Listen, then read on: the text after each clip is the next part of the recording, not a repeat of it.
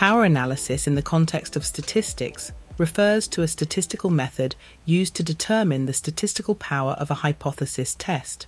Statistical power is the probability of correctly rejecting a null hypothesis when it is false, or in other words, the probability of detecting a true effect or relationship. Power analysis is an important step in the planning of statistical experiments or studies. It helps researchers determine the sample size needed to achieve a desired level of power, given certain assumptions about the effect size, significance level, and variability of the data.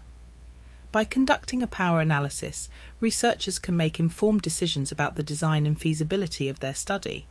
It allows them to optimize the sample size, minimize the risk of type 2 errors, false negatives, and ensure that their study has a high probability of detecting true effects if they exist. In summary, power analysis is a statistical tool that helps researchers estimate the sample size required to detect a specified effect size with a desired level of statistical power. It is an essential component of experimental design and helps ensure that research studies are adequately powered to answer the research question at hand.